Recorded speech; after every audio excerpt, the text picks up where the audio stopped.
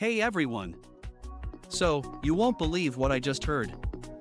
Neuralink, yeah, the company founded by Elon Musk, has announced the first ever brain chip implant in humans. Can you imagine? It's like something straight out of a sci-fi movie. But here's the thing, it's not just about cool technology. This brain chip has the potential to revolutionize the way we live. It's designed to help people with neurological conditions, like paralysis or brain injuries, regain their independence. Imagine being able to control your smartphone or computer just by thinking. Or even better, imagine being able to restore movement to someone who's lost it. It's mind-blowing, right? Now, I know what you're thinking. Is it safe? Well, Neuralink has been working on this for years, and they've made sure to prioritize safety and ethics.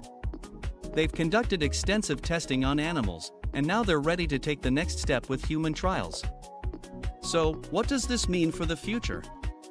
Well, it could mean a world where disabilities are no longer limitations. It could mean a world where we can enhance our own cognitive abilities.